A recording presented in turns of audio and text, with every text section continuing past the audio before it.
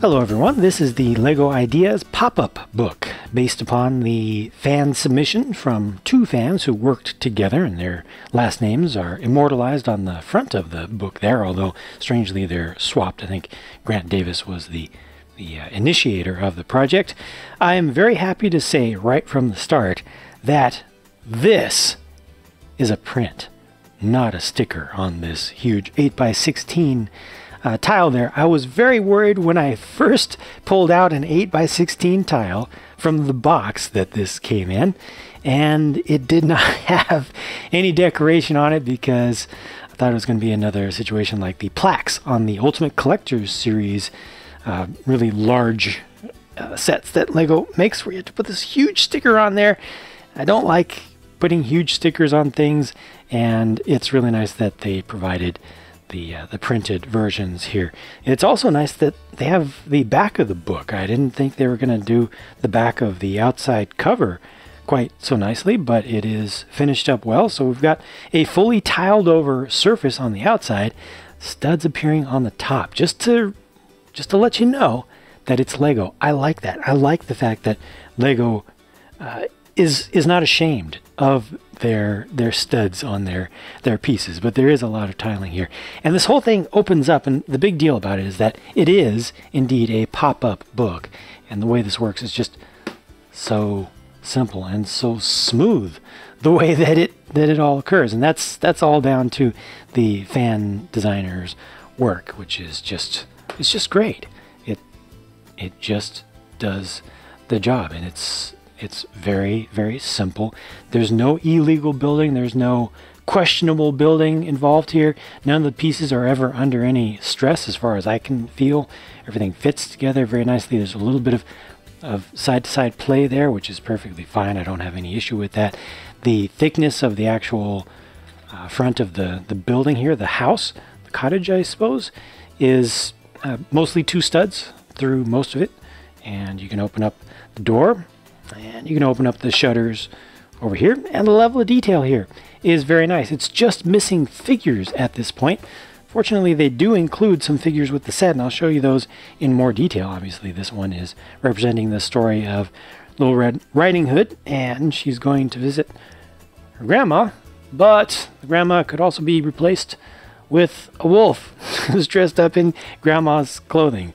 Very nice figures, and like I said, we'll look at those a little bit later on to get a little bit more detail. They also have some detail of the interior here. Now this is a little bit simplified, or simple, but at least there's some detail there. And the nicest thing to me is the fact that the bed is set up to actually accommodate a figure within it.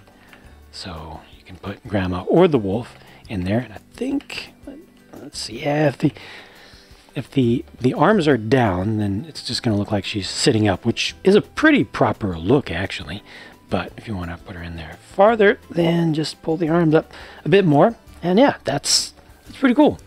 I like to see beds that are actually able to accommodate someone. Many times LEGO does not do that.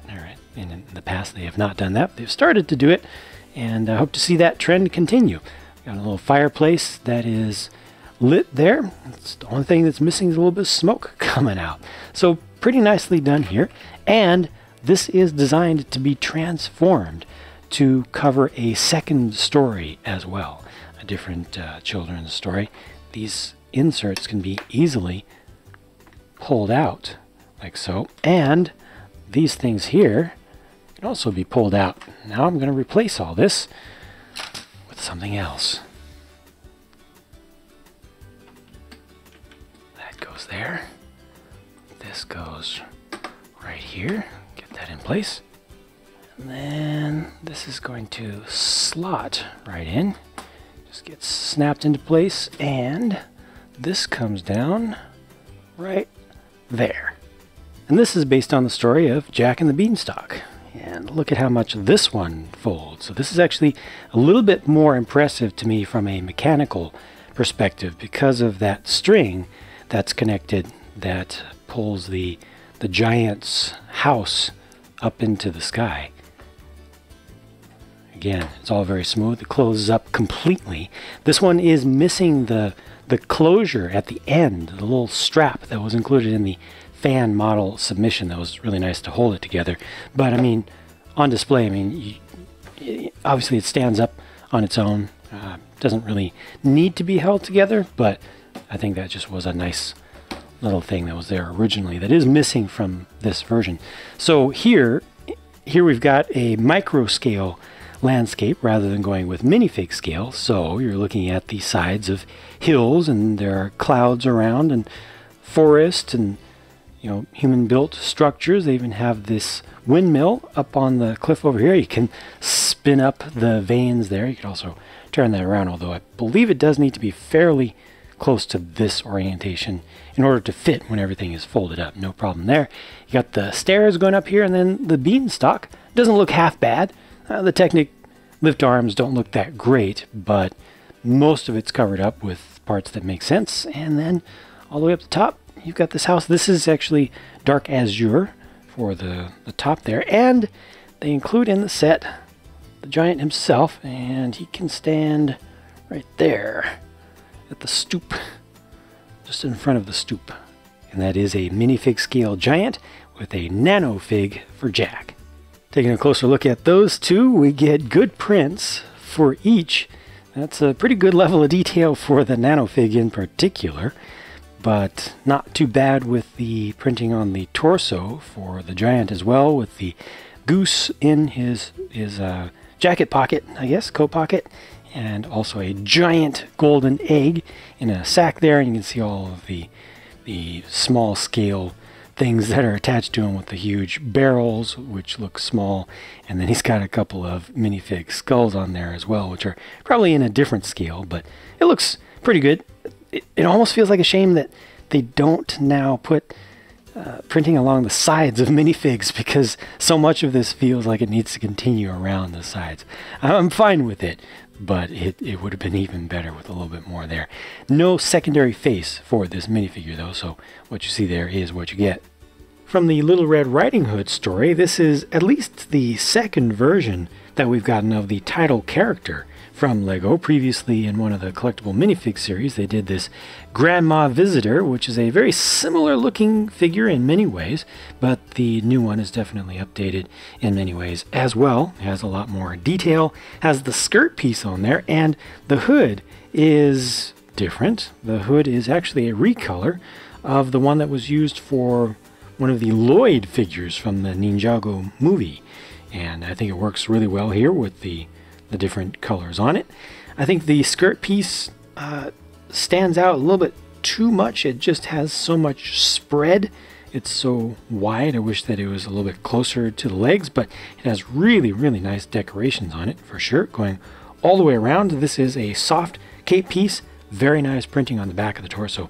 Did not expect that at all. It's much better than I could possibly ask for.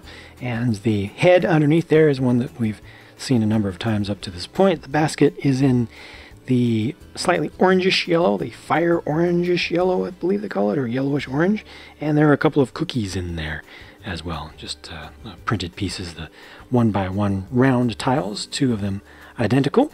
And finally, here we have Grandma and the wolf in Grandma's clothing. Both figures are included with all pieces to make them complete.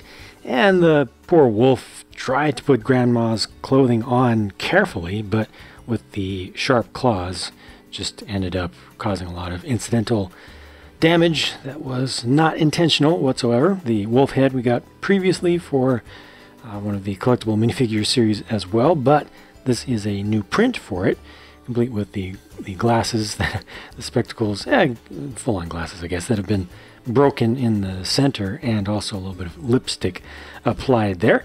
And there's a little bit of print on the wolf version that you can't see with the head on there. It's a very nice head piece. I think that it's very appropriate for this character, but let me just pull this off so you can see the rest of the detail under there. They did all of it, and they even did it on the front. So you get the collar, even though you don't see that normally. I appreciate the attention to detail and how complete it is. It's full, complete work done by the graphic designer.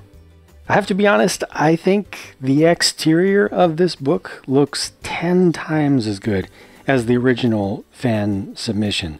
So I really appreciate the pride that the Lego designers put into this in pushing beyond what they even had to start with by a good margin, and especially with the graphic design work here. I mean, that looks great.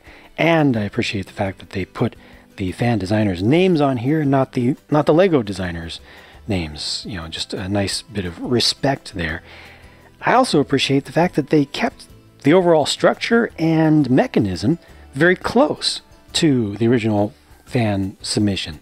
And especially this right here is very close. I mean, there are a number of things that have been changed aesthetically, and I think that the original submission had more foliage around the structure and also around the base as well.